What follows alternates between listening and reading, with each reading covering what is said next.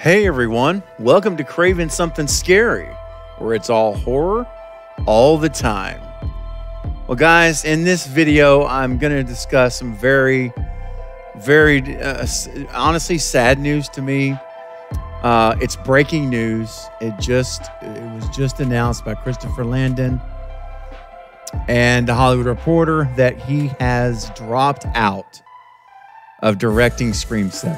He has left the project. So I'm going to share what we know right now and how this will potentially impact the film and actually the direction of the whole franchise moving forward. There's much to be said, and I am still literally processing this news. I just found out 5 minutes ago, and I'm jumping on now to make this for you guys. It was just announced. So let's work through this together and see where we land on the other side. And for one last time, I'm going to play this opening that Christopher Landon recorded for me when I interviewed him back in September. And after this, I'm going to have to retire this clip. So one last time, guys, here comes Christopher Landon. Let's go. Hey everyone, this is Christopher Landon, the director of Scream 7, and you're watching Craving Something Scary.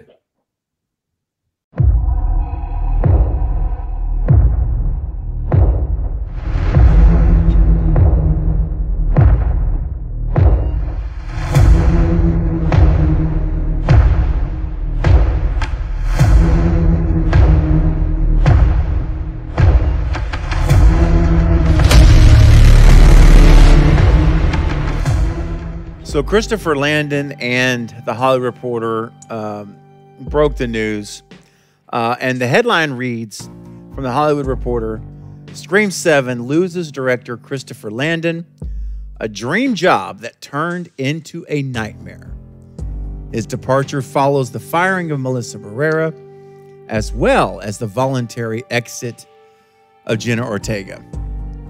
Now, the article goes on to say, and this is a quote here from Christopher Landon's Twitter, or X, says, quote, "I guess now is as good a time as any to announce I formally exited Scream 7 weeks ago. This will disappoint some and delight others. It was a dream job that turned into a nightmare, and my heart did break for everyone involved. Everyone. But it's time to move on," Landon wrote on X Saturday, which is today. "I have nothing more to add to the conversation other than I hope Wes's legacy thrives and lifts above the din of a divided world. What he and Kevin created is something amazing, and I was honored to have I'm honored to have even the briefest moment basking in their glow." Now, the article goes on to say, now the future of Scream 7 rests on James Vanderbilt, the writer-producer who co-wrote the rebooted movies and who is writing the current script. Sources say that the scribe, who was already contending with Ortega's loss, had been focusing the story on Barrera's character. When she was let go, he at least had a creative partner in Landon to shoulder the story. Now the franchise is back at the zero marker and will need to be rebuilt whole cloth. All right, guys. So listen, there's a lot to be said here. I have a whirlwind of feelings going on right now as I'm recording this video. And I wanted to give you guys my initial raw thoughts, but I will tell you this, there's going to be more to come.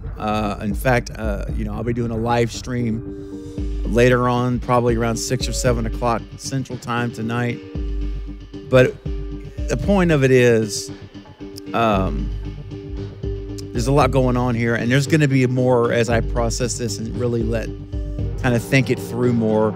I'll have more videos to come, but I just got to tell you initially, I am extremely upset about this. I'm not mad at Christopher, like how dare you leave? Not that. I am upset at the situation that has occurred. going back to the first domino that fell, right? And it really started with the firing of Melissa Barrera. That's what started this whole snowball. And then Jenna, of course, and then now Christopher. Here we are. You know, guys, I interviewed Christopher Landon. He came on my channel here. The video is up. You can watch the interview. He was so excited for Scream 7. You could see it. You could hear it in his voice. He was excited for this project. He even said here, it's a dream job. It was a dream job. And he was so looking forward to doing Scream 7. And it was just apparent and I told you guys, he was the guy I wanted. And I just was so thrilled when they announced that Christopher had taken the position to direct Scream 7. I was like, this is the right guy. He's the one we need. He's going to do this right. He's going to have a hand in the writing. He's going to be able to shape the story. And his history, his background, his experience is going to be amazing to what he's going to bring to the table. And I have been so excited and on cloud nine, even though all this stuff that's happening here, you know, it's happened with Melissa and Jenna. I always have said there's still this ring of hope because Landon's there. Like, you know, as long as Christopher's there, I still felt we're going to be okay. Like, he's going to help that script. He's going to be there to direct the story. He's going to help make this thing right. As right as possible, okay, given the circumstances. And all of a sudden, it's like that feeling when you've locked down a position and you're firm, and someone grabs the rug and they just yank it out from underneath your feet, and it's gone. And it's gone. It's gone, guys. Christopher's gone. So here we are. Now we have no captain, no director again. Don't know who's gonna step into the role now. Who knows? This is gonna definitely result in delays. I mean, Scream 7 right now, guys. If we even get a release in 2025, that's gonna be honestly pretty shocking. I think that there is so much that the studio has to fix. I mean, imagine being the next guy. Who's gonna step into this? Right? Who's going to step in and direct this? Now, there'll be somebody. But, I mean, I'm just saying that rhetorically. Who wants to step into this? This is a bonfire of a situation. It's a huge fire burning, and there's a lot of baggage going on with this now, with Spyglass. And I have to say, once again, no thanks to you, Gary Barber, head executive at Spyglass, because all of this hinges on these horrible decisions that have been made by the studio. Gary Barber, yes, I'm calling him out. Gary Barber, the head executive of Spyglass, is the one primarily responsible for all of this mess that we are now seeing with Scream, the franchise as a whole, and specifically Scream 7. So, look, I'm not going to ramble on right now. I just want to say that this is not good. This is a dark day right now. I feel I'm almost speechless, even though I have so much I want to say, if that makes sense. So guys, listen, that's the breaking news. I wanted to get it to you as quickly as I could so that you will know what's going on, where we're at. I will be doing a live stream later. Stay tuned. I currently have one scheduled for 9 p.m. tonight, but I will probably move that sooner.